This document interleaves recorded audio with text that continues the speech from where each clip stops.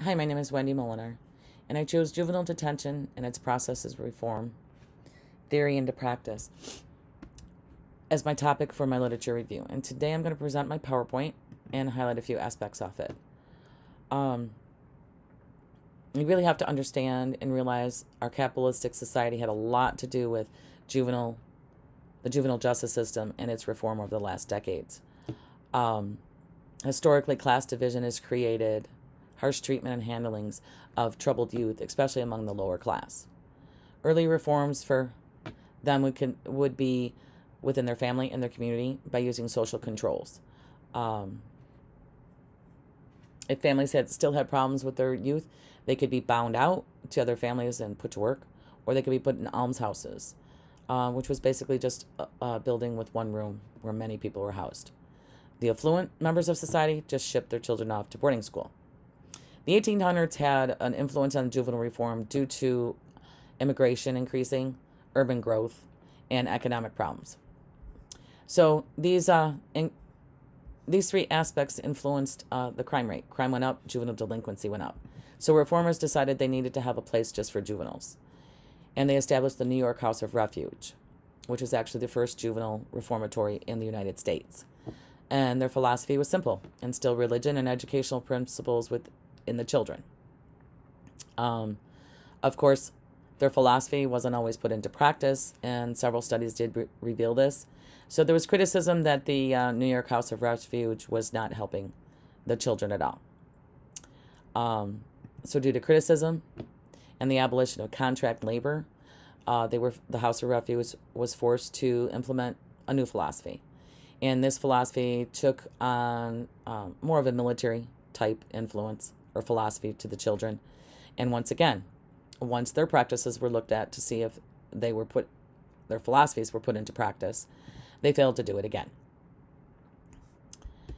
So as it turns out, due to the criticism of the houses of refuge, the fact that the philosophies that were supposed to be put in practice were failing, it led to the Child Savers movement, which was comprised of prominent women of society, and they advocated for the urban poor children of society. This also paralleled with the feminist movement. And so their goal was to provide children with proper shelter, adequate clothing and food, and an education. And although they received criticism, claiming they may have ulterior motives as to why they were doing what they were doing to gain them better status in society, they were strong advocates for children. They were instrumental in advocating for the juvenile court, establishing labor laws for juveniles, social workers, and other programs to help the children. So the first juvenile court was established in Cook County, Illinois in 1899. And this is the first time the court wanted to look at youth as a delinquent that could be rehabilitated versus looking at them as a criminal. So the court did institute several rehabilitative measures. It did receive criticism, though, because these rehabilitative measures and programs were not implemented throughout all jurisdictions. Another criticism of the court was that juveniles did not receive the same due process rights as adults. So in 1961, the Kennedy administration created some measures to preventive measures for children and adolescents, most at risk, and established some more diversion programs instead of the high rate of detention. And three landmark cases, Supreme Court landmark cases that influenced change in the court was Kent versus U.S. In summary, it provided measures of guidance for rehabilitation of youth. In Galt versus U.S., it actually gave juveniles the same due process rights as adults. And in Winship versus U.S., the due process clause protects the accused and really implemented upon proof beyond a reasonable doubt into the juvenile court. So the result of the Supreme Court decisions actually changed the once private, intimate type attention juveniles got in the very beginning when the court was established. The expansion of the juvenile court, it actually expanded its control over more and more juveniles, whether it be a status offense or a criminal offense. And although it wasn't their intended result, they actually had more and more juveniles coming in contact with the court system and being placed in detention or rehabilitative centers. And this was one of the criticisms of the court.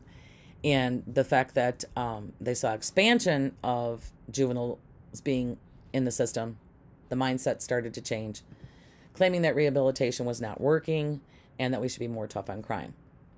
So in the 1990s began the largest surge of extremely punitive and retributive policies within the juvenile justice system.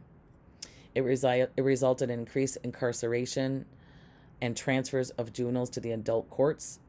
It resulted in a higher rate of detention of juveniles, higher than the juvenile justice system had ever seen to that date. President Clinton signed the Violent Crime Control and Law Enforcement Act in 1994, and it had consequences for the juvenile justice system. It lowered the age limit from 15 to 13 years of age for certain federal crimes. Strong penalties were increased for selling or possessing drugs in or around schools or other youth facilities, and made possessing a firearm a felony for a juvenile, and they developed military boot camps as alternatives to detention. Additionally, at the same time, the Gun-Free School Act was passed, which is where the philosophy of zero tolerance policies came into our schools. So even though the juvenile justice policies were becoming more punitive and passing more laws, there were still visionaries out there who felt rehabilitation was more effective. And it was up to the individual states and jurisdictions to adopt these initiatives. So Massachusetts Department of Youth, they actually used community-based programs for juveniles prior to the punitive movement, and they continued to use those.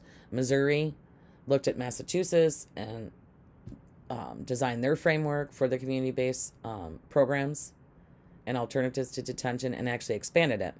They actually were so successful in their programs with youths and the services that they provided. Many states modeled their community-based services after the Missouri model.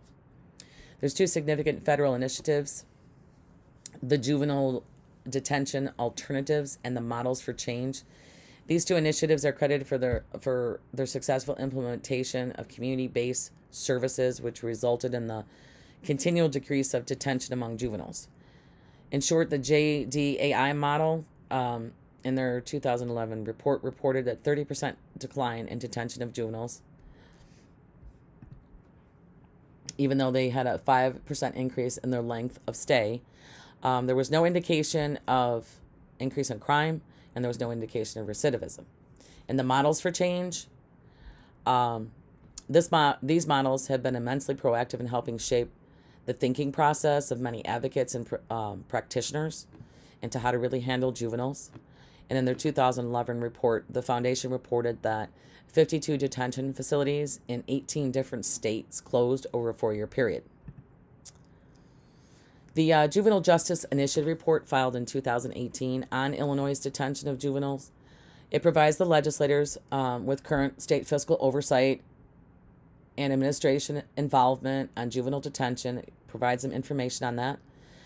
And the fact that Illinois is considered one of the leaders in the juvenile justice and juvenile reforms.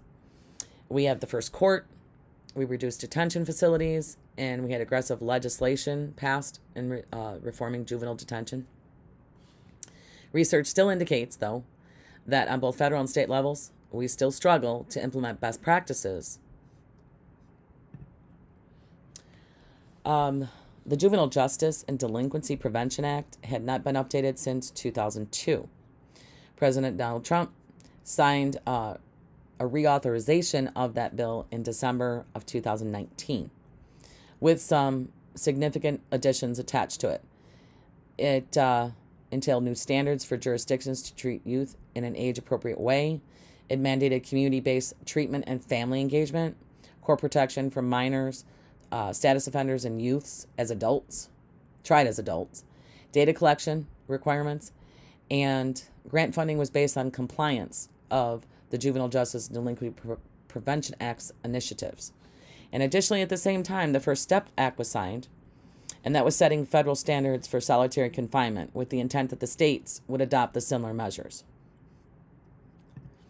So in conclusion, there is considerable information presented and highlighting the processes and the time it took for juvenile reforms to actually develop over the last few decades. Evidence is produced favorable results to indicate alternative programs to detention were effective, but subsequently ignored, due in part by influential policymakers and the affluent class of society who did not always have the best interests of juveniles at heart. It took nearly 28 years to update the Juvenile Justice Delinquency Act and another 18 years to reauthorize it. Research has shown we are in a more rehabilitative mindset when it comes to juveniles, and we're learning from our past mistakes, but continued reforms need to be funded. They need to be rehabilitative and effectively put into practice, both on federal and state levels. The future of our youth does depend on it. Thank you very much for listening to my presentation.